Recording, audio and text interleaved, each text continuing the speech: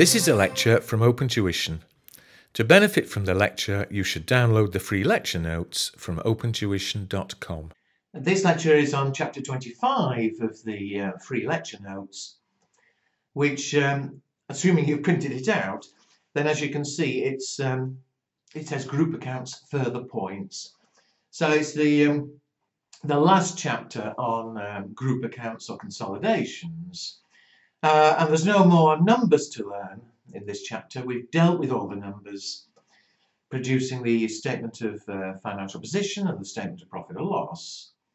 However, you can, and you probably will, be tested on the 2 points that are in this chapter. And so, well, I don't really want to read it all to you, but I need to stress a few things. The first is the definition of a subsidiary.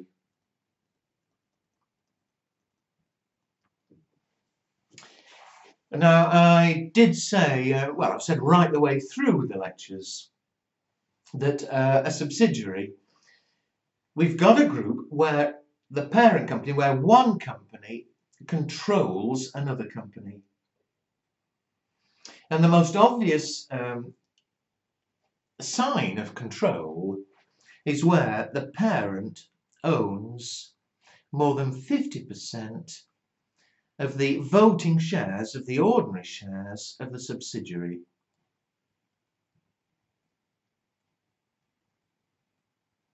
And in fact, in the exam, as far as numbers questions are concerned, that will be the case. I mean, in every example, we had P owning 100%, 80%, 55%, and so on. And so in every case, they held more than 50% of the shares. Therefore, we've got a parent and a subsidiary, and therefore we must produce consolidated statements.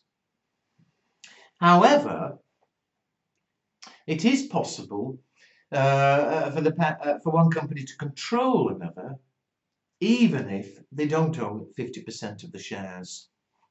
So with 50% of the shares, they certainly control because they win any vote.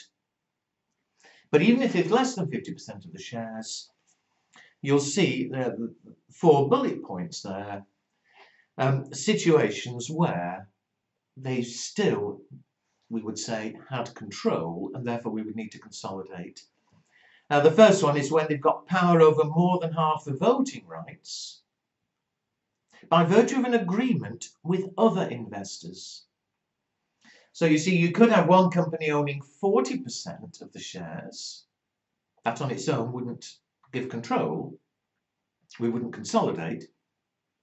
But if somebody else owned 20% of the shares and we agreed with them, we own 40%, they own 20%, but we agreed that we'd always vote together, then of course that would give us control.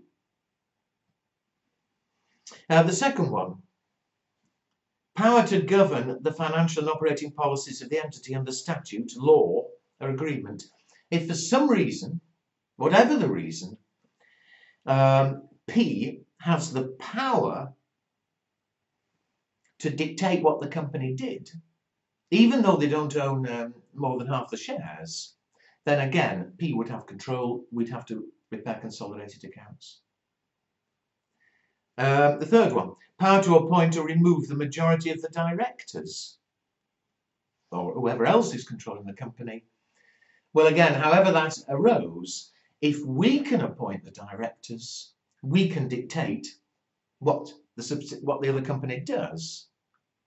And therefore, whatever our shareholdings would be irrelevant. We control. We would have to produce consolidated accounts. And finally, which is actually the end result's the same, power to cast the majority of votes at meetings of the directors. So whenever the directors have a meeting, if we can control the vote, we effectively can control how the company's run. Again, we'd consolidate. Now again, that's not your problem for numbers. For numbers questions, it'll always be, in exams, in paper F3, it will always be more than 50% of the shares. But I think you know what I mean by written questions, these questions where which of the following statements are true, that sort of thing, that's when these other 4 situations that give control, that's when they could be relevant.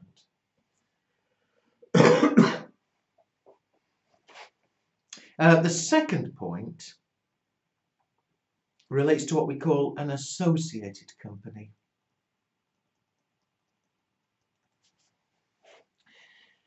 And as you can see, I say I'm not going to read the whole thing, but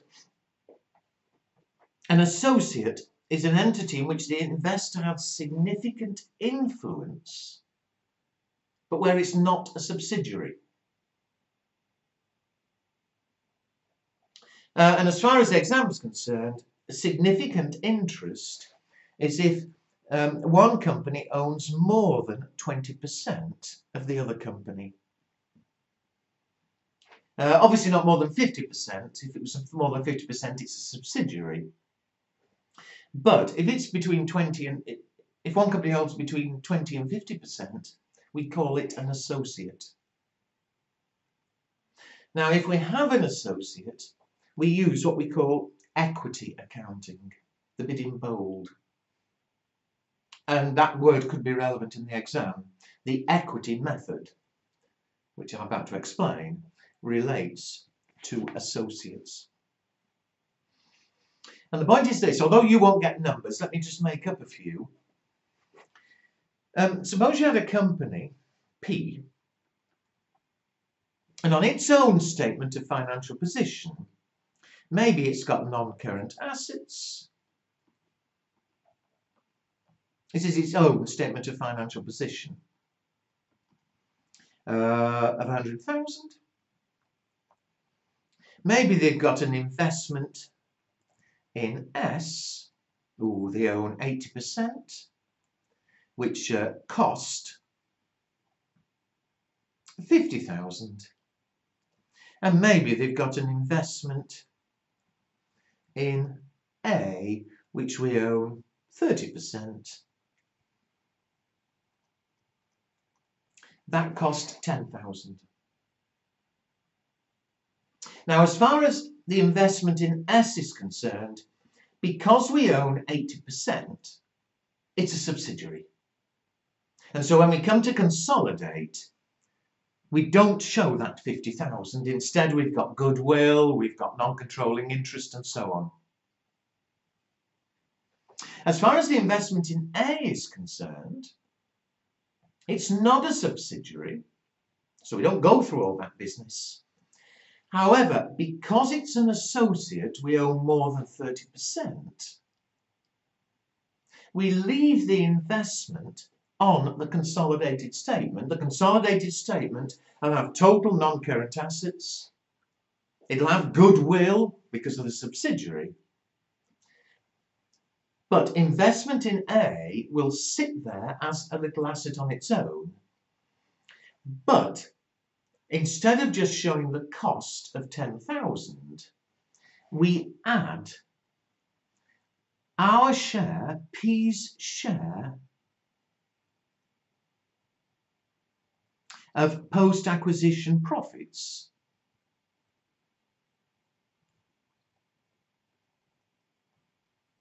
Of A.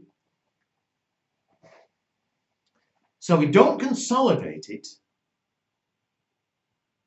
calculating goodwill and everything else. That investment appears on the consolidated statement of financial position just as non-current assets appear.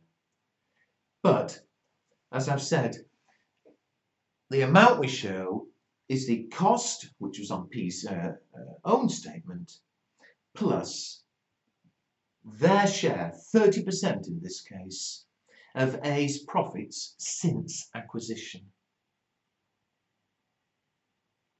At the same time, when we're calculating the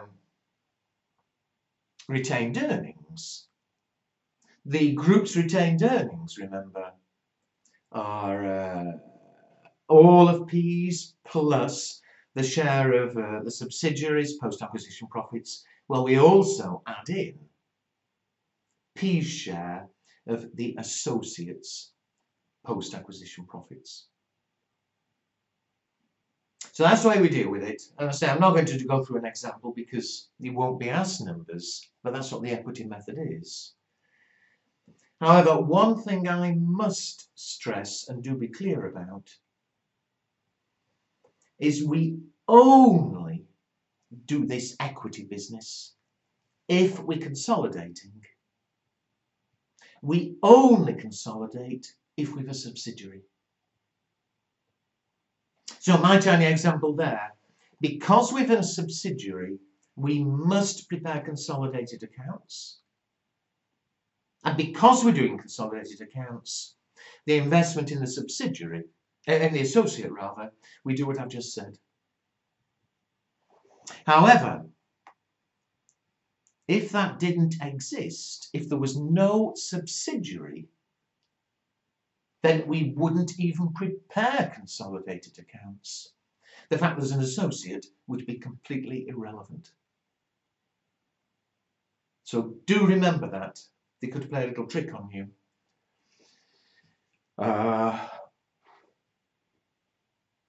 We only consolidated a subsidiary. If we haven't got a subsidiary, then everything I've said about the associate is irrelevant because there's no consolidation. All right, I hope that makes sense. I mean, read the 2 pages yourself, but I've stressed what the important bit is.